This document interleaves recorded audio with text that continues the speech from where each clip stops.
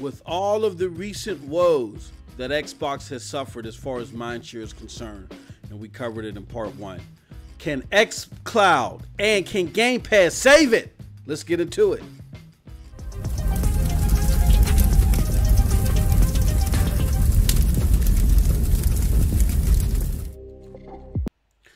What's up, peoples? What's up, peoples? What's up, peoples? It's your boy MM2K back again with another one. Do me a huge favor, you know what I'm saying? Hit that like button, hit that subscribe button. Rock those bells for notifications, please, so you know when your boy's dropping these doses. I appreciate all of y'all straight up, because guess what? I'm not too proud to ask. Let's get into it. All right, so this is part 2 of the 2-part series where I look deep into the Microsoft gaming strategy, all right? Now, in the last episode, we talked a little bit about the previous strategy, which was grab the hardcore first, get mindshare with them first, give them the things that they want out of your products and services, then get them talking about those products and services in a way that will capture the casual. That's how you see infinite success in this whole console war thing, right? And we talked about how Microsoft has abandoned that, you know what I'm saying, at the latter part of this generation with Phil Spencer at head, Satya Nadella, the CEO of Microsoft. And we talked about how they're moving forward with that strategy going into next generation onward, right? And we also looked at why that might be problematic, because that strategy is unproven. The complete opposite is what won generations before. And has, you know, if you even look beyond the console war, has granted success to any console maker, you know what I mean, within any generation at any point in time, is grabbing the minds of the hardcore first and have them as catalysts to spread your word to the casuals, or your good graces rather, to the casuals. But regardless of all that, there could be a reason. There could be a reason that Microsoft is abandoning that and expecting a groundswell of casuals to just jump on board, jump on the Xbox bandwagon. And that, my friends, is the combo that they feel of Game Pass and XCloud to the gaming community, okay? But here's the thing. They know that this is not going to happen overnight. Microsoft, for all intents and purposes, and may have inadvertently let you know, you know what I'm saying, that they don't expect this to create that groundswell that they feel is going to turn things around for them until 2022. Now, why do I say that? Well, just look at some things on the surface.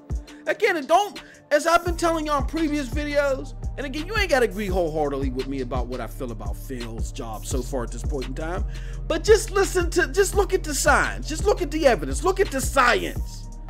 Understand the wrath of the math, okay?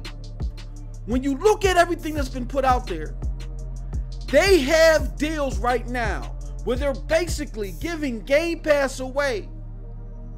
No, not just regular Game Pass, but this ultimate Game Pass that not only includes, I believe, Xbox Live with Game Pass, but includes Game Pass on PC. Now, I could be wrong about the Xbox Live part, but regardless, you get both subscription services, the Game Pass on PC and the Game Pass on console combined together. And again, I believe Xbox Live is included as well. You get all of that just for $1?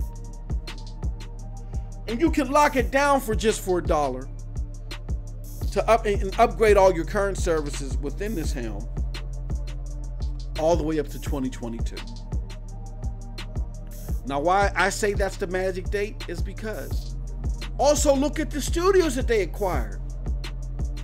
Some of these studios may have already had stuff that they're working on. Granted, Bleeding Edge from Ninja Theory, and from what I've seen in that game, again, I hope I'm wrong, but what I've seen of that game so far, it's not going to appease the fans. I know Xbox wanted to put something in people's hands right now, but as far as the stuff that people are thirsting for, that AAA banger, I won't even say captivating at the very least, whether it's triple or double A. Bleeding Edge does not look like to be it. But again, their focus isn't on it right now. They're letting you upgrade your subscription services to Game Pass Ultimate for just $1. They acquired these studios, you know, just recently. And the stuff that Microsoft wants to flood its store with, or flood its services with day one within Game Pass, that's not going to come to fruition overnight. And then you look at it too, when you look at the Game Pass Ultimate, it connects you to the Windows gaming version, the Windows Store version on PC. They're not connecting you to the Steam version. You know, they made this big announcement that, you know, they're going to be selling their stuff, a lot of their stuff day and date on Steam. But you don't get connected to the Steam version. You get the Windows Store version, baby. You know what I'm saying? And the thing with the Windows Store is that the Windows Store is in a mess. It needs a lot of fixing, okay? And don't expect that fixing to be done until when? 2022. Don't expect their studios to be cranking stuff out till when? Till 2022.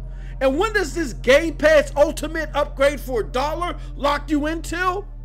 2022. So that is the magic year where Xbox feels that all these initiatives that they're taking, all the stuff that they're doing is going to come to fruition. Question is, one, can you even wait till 2022? I mean, if you're part of the Xbox brass that has been complaining about content and about specific AAA content, and you're like Halo, Gears, and Forza, and maybe Fable, you know what I'm saying? Ain't the answer, Sway.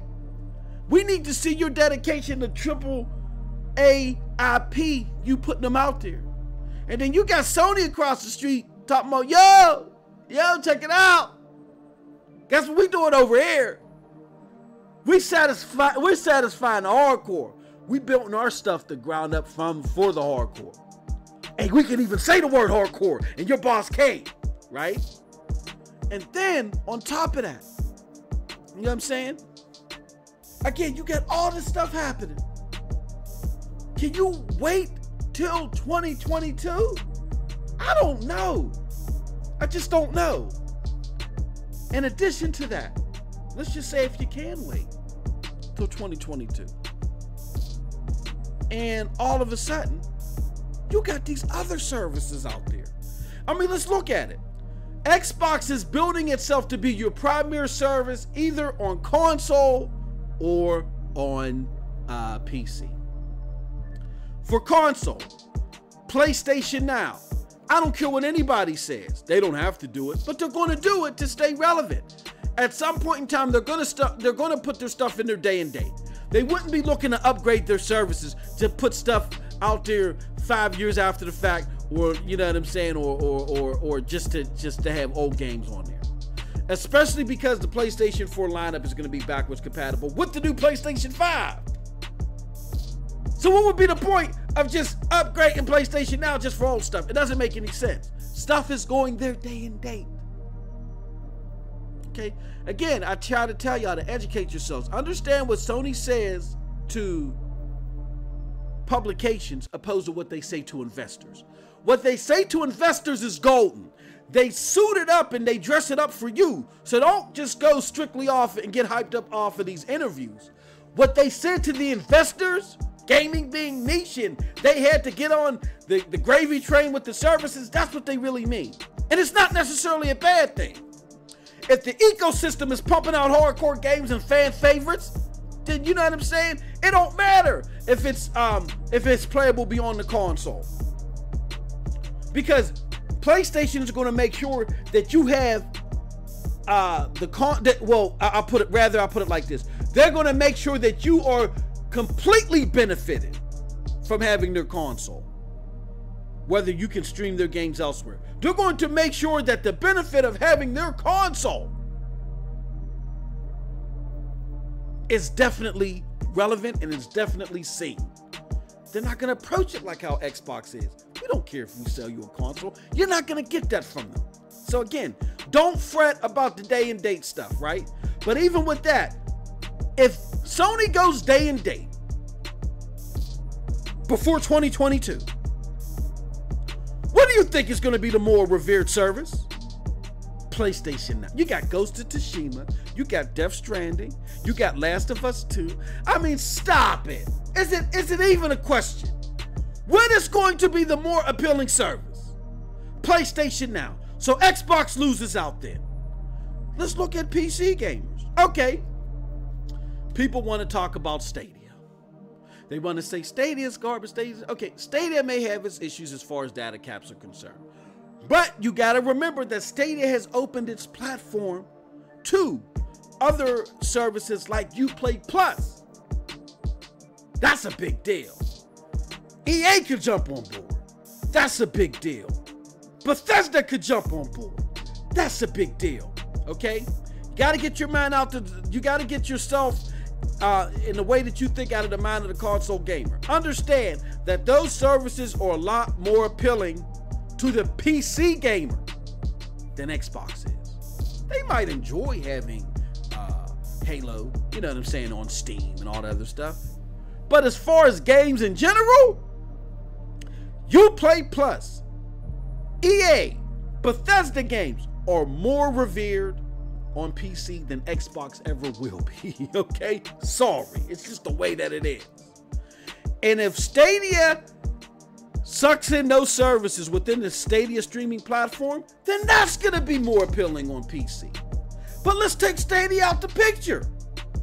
You now have Steam that is going to be doing streaming. They already got something in your hands with their remote play that you can ping off of their data centers right now via their beta service. Right now, I've tested it out, it works.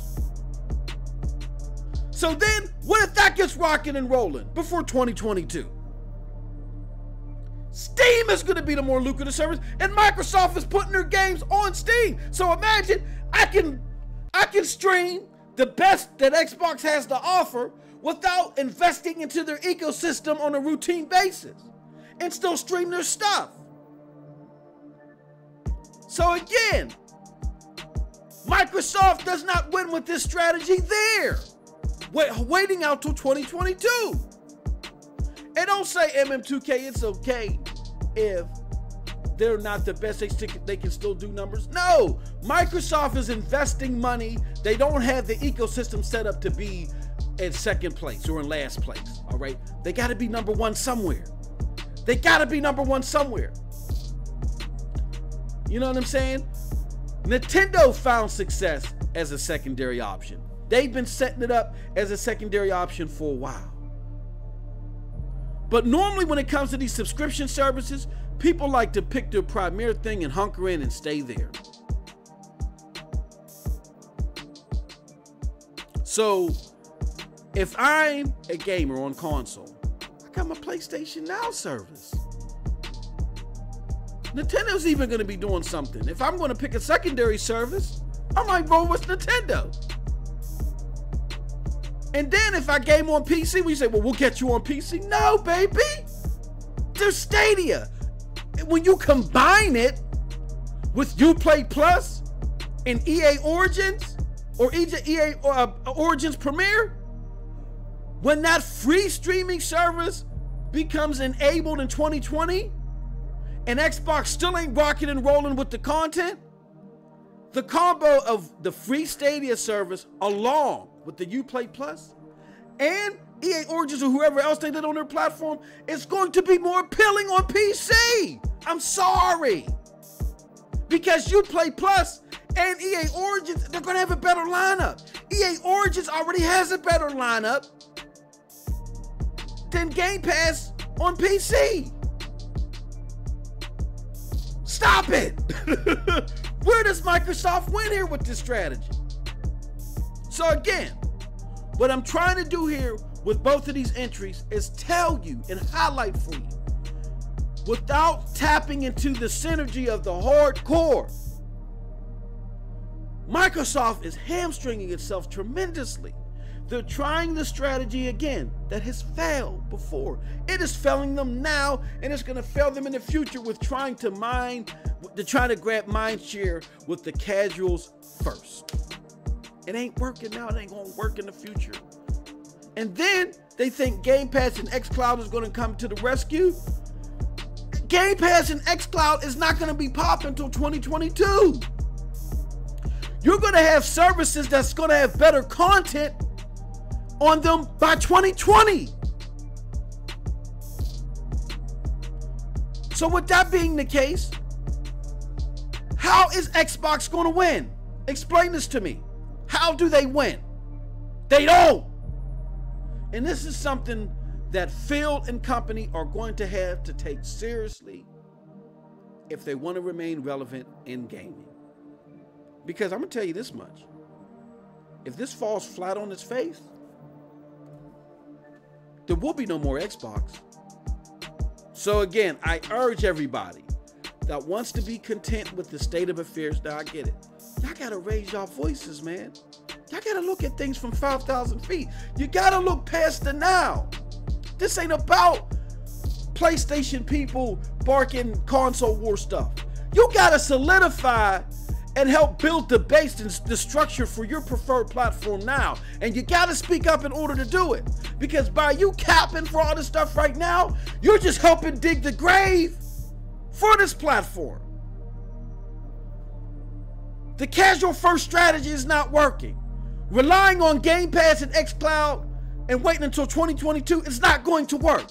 They have to grab mind share now. They got to do something now. Or there will be no future.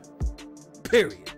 And that's it from your boy MM2K. Hey, let me know what you think about what I had to say in the comment section below, because who cares what I think? You know what I'm saying? But like I always, like I always tell you, you can come with me and come at me. It don't matter to your boy. It's all about diversity of thought here, and I appreciate it. But if you did like what I had to say, you can catch me on the corner of every boulevard. You know what I'm saying? Check out the links below to follow me. And yo, I do a show with your peoples. Okay?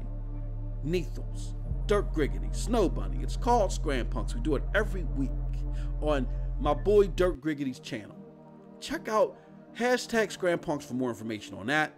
Follow my brethren, the Broadband Bullies. We out here doing the damn thing. Check out the Discord link. Check out the Patreon link. You know what I'm saying? Check out that gear because it's fly. And last but not least, follow your boy on his biggest project to date. It is called the NRO. The NRO project or podcast is one of the shows, excuse me. Rather, the name of the channel is the Hard Knock Digital Culture. We are doing everything in regards to hardcore, gritty culture as it relates to gaming, cinema, you know what I'm saying, media, whatever the case may be. You're going to want to check it out. We're doing game streams, all that stuff. And with that all being said, you guys have a wonderful, wonderful gaming day. Peace.